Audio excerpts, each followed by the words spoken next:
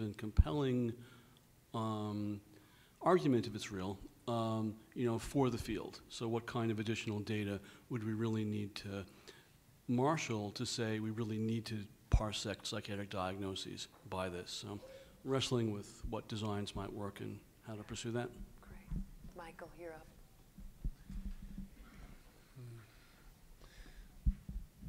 Well, first, the deliverable I'd love to be able to turn around to pediatricians and say, here's a test that you can use at the level of the individual child to see whether the adversity that you know that has occurred has had an impact that is predictive of a particular outcome. And it's deliverable and usable within your clinical practice. So the question then becomes, well, how do we do it? I think there's a lot, obviously, that you heard. There's a lot of people who are very much on the right track. One of the things I think we haven't looked too much about is that the issues of comorbidities in pediatric settings.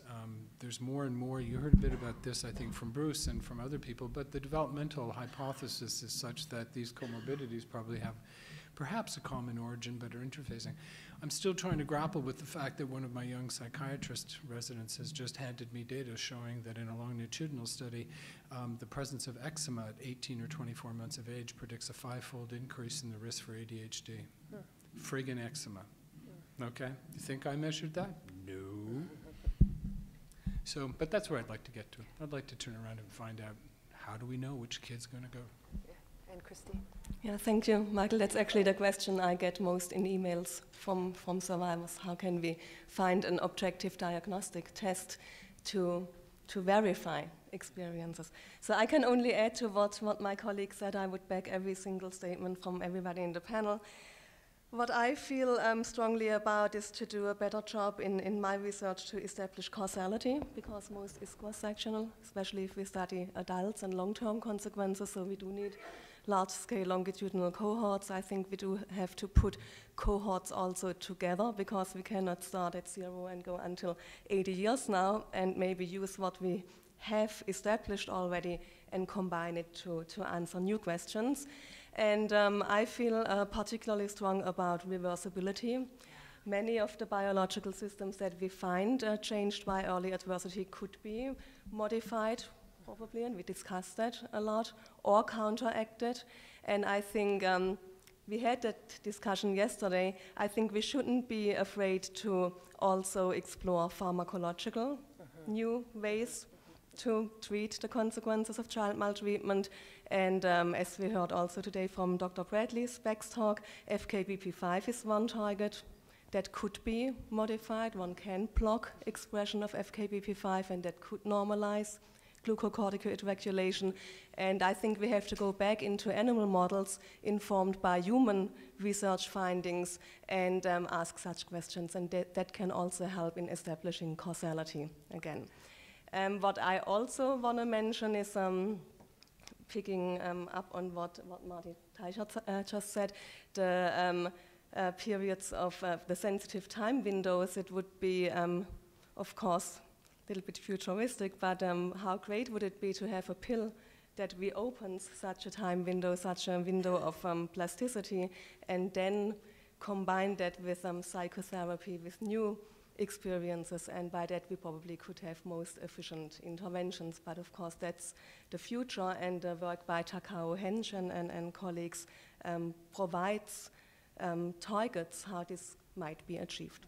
So I think I want to advocate for the use of also pharmacological ways to break, to remove the brakes on plasticity and to combine that with psychosocial interventions. Good, let's open this up to some of the other speakers, to Bruce, Don, Mike, Andrea. What are some of your thoughts that are additive to what's been said here? Let's hear from some of you. The microphones are here, so just let Erica or Carlo know.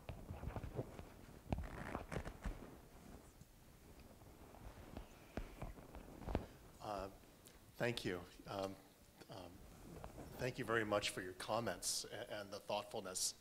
I guess I had one thought to add about the deliverables question, or about the earlier question you asked about how do you actually disseminate this. You know, when I think about that question, dissemination has to be done very thoughtfully. It has to be done very purposefully. Maybe the most one of the most evidence-based interventions that we have in schools is the good behavior game. And the good behavior game has about 40 years of scientific support behind it, many randomized trials. We know that it's an intervention that reduces antisocial behavior, increases pro-social behavior, and facilitates better learning environments in school. And yet, until 10 years ago, nobody used the good behavior game except for scientists doing studies, because it wasn't accessible. Now, about 10 years ago, my colleague Dennis Embry spent 2 years investing in creating a disseminable version of the good behavior game. Him and his company actually created all the materials where they have a package, and they provide training, and they provide everything you need. And now, with a version of it that anybody can use, it's in more than 10,000 schools. So, once you have a product, it's not just about communicating or talking. It's about very consciously and very purposefully creating a product that can be easily disseminated to others, that can go, that is in a version, not the version you see in scientific journals, but is in a usable version for schools and for families and for counselors and so forth. Right. It's a great analogy, Bruce. One other one. Who wants to say something else? From Andrea? Yeah. So I agree with many of the points that people made. An additional one could be, I think, thinking about the opposite direction. So thinking about how to work with practitioners rather than giving to practitioners, but thinking about what they can give to research. And I think we have a number of actually very effective clinical interventions. And I think one thing that I would really like to understand is how they work. Because if we understand how they work, we might be able to then be able to understand how we can modify them to make them work better for more people, for example. But I think also starting from the clinical perspective and try to understand how that works could be quite valuable. Great. Mike, did you just want to say one thing? Okay. Similar, okay. So, Denny, let's hear from you. Idan, and she has a follow-up. Oh, Idan first, and then Denny. And then we're going to move to the next one, because it's along this lines. This is going to be short. I don't have much to add in terms of kind of the next steps. I agree with Christine. Personally, I'm very interested in understanding the causal mechanisms. I think we're coming from the same place. But I think we have a lot of the answers, a lot of the pieces of the puzzles out there. We just need to kind of combine them together.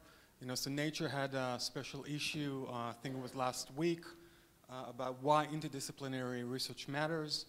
And they had a specific paper about funding agencies, that it's really difficult to get funding because they don't really understand. They're still very supportive of this one discipline, even though we understand that we really need to combine forces. We don't really understand everything by ourselves. We need to combine different expertise, and there's a lot of the advancement come from new technology. So this is really kind of interdisciplinary, multidisciplinary type of research, and this is what I see kind of the next steps for science.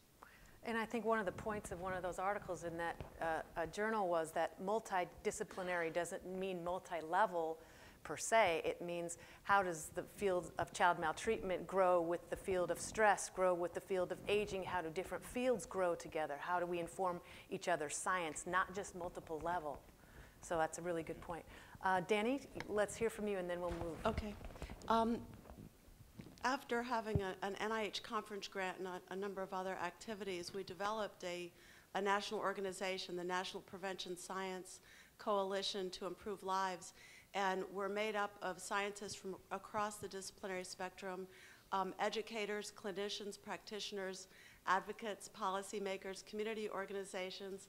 We're also aligned with a number of national organizations, the CDC, the Administration for Children and Families, and I could go on.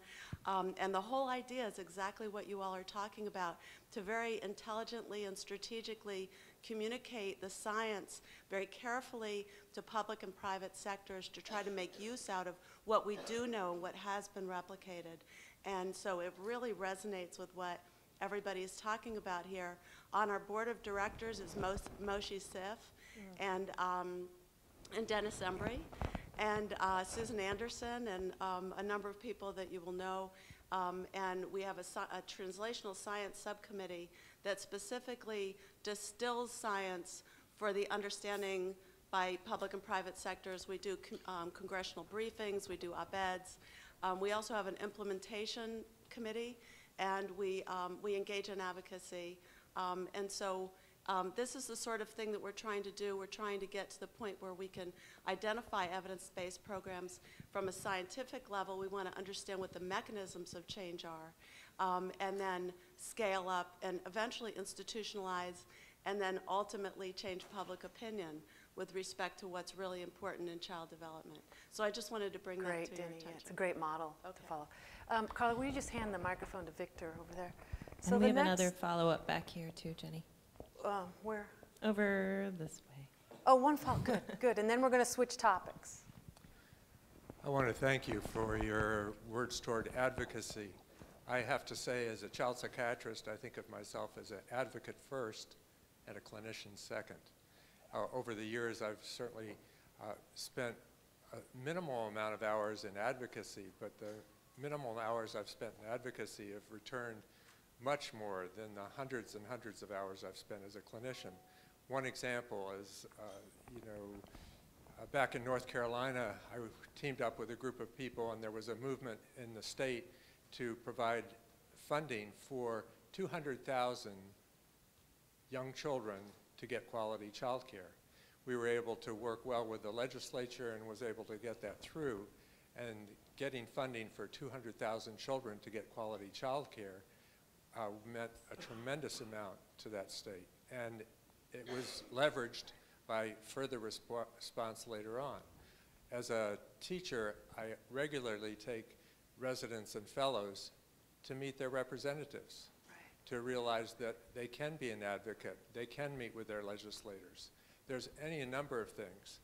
As an individual, teaming up with a group of people, we put together the Child Advocate website, which gets a modest view of 60,000 page views a month.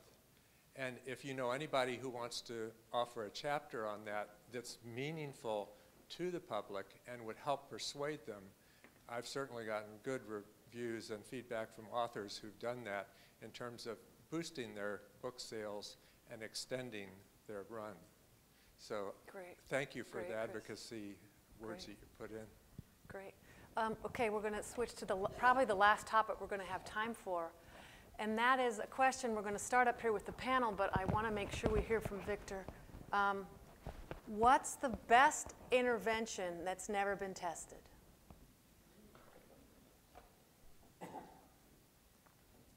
What's out there that we haven't tried yet? There's a lot of people talking about alternative kinds of ways of thinking about strategies to promote coping and reduce stress and so forth. One example is mindfulness, or something that it would increase flexible coping. Let's think about in your strategies, what's the best intervention that's never been tested? Rough play. Tell us about that. Is it sort of an inoculation? I'm sort of piggybacking on Richard Tremblay's work, but yeah, just interactive, highly social, vigorous physical play. What's the mechanism? Oh, I don't know. You asked for an intervention. You didn't ask for a mechanism. Well, I can't give you. Martin, what's the mechanism? I can't do it without a mechanism. Why? Why could you not do it without a mechanism? What do you care if it works? You said. Sure. What's the mechanism there? It gets the kids to play more. Yeah. Victor, you want to weigh in on this? Okay. Well, I don't know. But, we've talked about all of these factors that are, or that we think are important in resilience. It would be good to do a longitudinal randomized controlled trial on an intervention that provides a lot of those components to children at risk and follows with a control group. And, it will just take 10 years to be able to see some outcomes. That's the one thing I can think of. Erica, could we get the microphone up here? Bruce wants to weigh in on this too.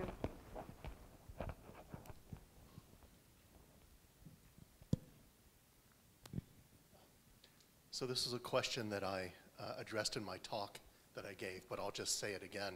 The intervention that's never been done that I believe desperately needs to be done and developed is to study and understand how children from high adversity contexts, what they're good at in terms of learning, in terms of memory, in terms of reasoning and problem solving, and then to work with that, to use that to leverage better interventions rather than just trying to work against it, which is primarily what we do now. You know, some of the best research lately from aging, the field of aging, is to study centenarians, those who have lived the longest, and what have we learned at every level from those who survived. So that's kind of what you're saying. Anything else? Yes, Danny Perkins. Yeah, I don't think I need a mic. I think one of the concerns I've had is really the discussion here we're having. My colleague Keith and I just did a report. Of course, one of our recommendations was you should fund this study, this study, this study, and this study, because we need to learn so much more. And thankfully, the colonel in the Army said, it's a little bit grease in the skids, isn't it? A little, and what are we missing? What can we do with what we have right now? That is, what can we translate, take action on, and learn from? No question it's going to be money. No question it's not going to be pure, clean. But I think we're missing the boat. I keep saying it's 10 years. But I have to say, most practitioners and most of the folks that are wanting answers know there is no final answer. So we need to stop thinking we're going to get to that. And I think we really need to think about how we begin to translate things and test them out in little snippets along the way. Sometimes randomized controlled trials, sometimes not. Because the issues are big enough and they require movement sooner, and there's lessons that can be learned along the way. So I just really want to push people a little bit more thinking about translation and really getting to the capital T of translation. Right, so you go ahead, Marty, and then I'll follow up on that. I'll put in a plug for Bessel van der Kolk and his book, How the Body Keeps Score. And Bessel's been very interesting. He's been interested in trauma and post-traumatic stress for many decades. He was the first to come up with, showed evidence that SSRIs are helpful. And he could have spent his whole career doing that, but he's never rested on one thing. He's keeping on looking for something that's better. And he's really gone off into a number of different directions, finding some very powerful things. Yoga, he's studied with high levels of success. He's getting some remarkable results with tango dancing, neurofeedback. You know, there's a lot of potential things. I think that in the area of the play and exercise, that would be very valuable. I think that we do need to really look for experiences that may have an impact on plasticity, and this is guided by trying it in patients, see what works, and then it really needs to go into randomized controlled trials. But we need to be open to possibilities, and only when we establish when it works will we figure out the mechanism. Great. All right, we've got a few minutes left, so what we're going to do with those few minutes is from each of you up there, I want you to give a short 30-second or 1-minute advice or charge to the next generation of science, the scientists.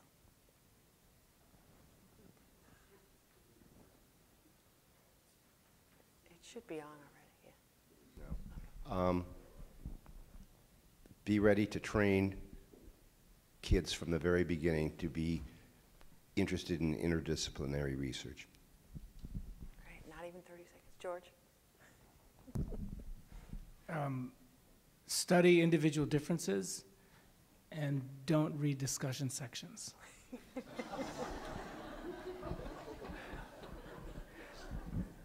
Marty?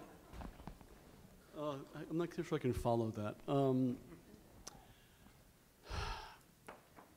a very personal level, what's had a big influence on my research that I think might translate to other people starting is I've really enjoyed and did a lot of computer programming and really embraced the new technologies, be very proficient with that, because I think that there's going to be an enormous way that things are going to expand into the area of big data and big data analytics.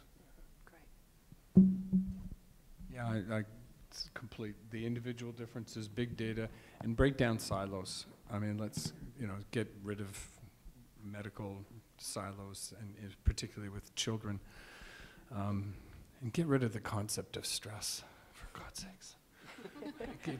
It's a horrible thing. Just speak about adversities, individual differences.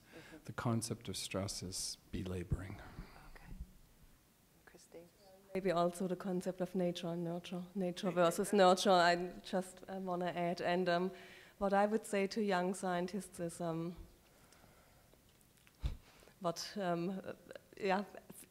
don't be afraid to think outside of the box and look across the plate of what you learn and are trained during your studies, and that's only how we can really make progress if we don't repeat what has been done before. And we have to be creative and also be integrative, talk to people, and go to conferences and try to think outside the box.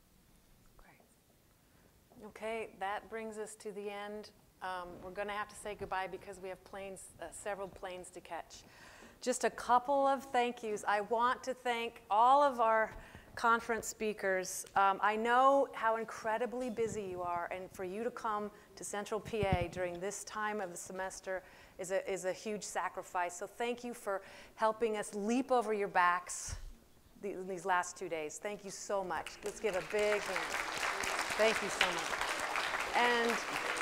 And please, Sandy Kyler, she's not here, where'd she go? She organized everything. Thank you, Sandy, so much. Thank you, Taylor, for doing all the blogging. Susan McHale, you made everything possible. Please, please. The Penn State community, thank you all for showing up. All of you who skipped class, woohoo! All of you who stopped teaching today, thank you for coming. And finally, the community members that came, please don't stop the conversation. Please bug us. Please email us. Please help us understand your concerns. Help us understand the best questions. It's only through you that this science is gonna make any difference. And finally, to the network faculty, Chad, Idan, Hannah, Carlo, Erica, I think we have our charge, okay? Thank you all so much.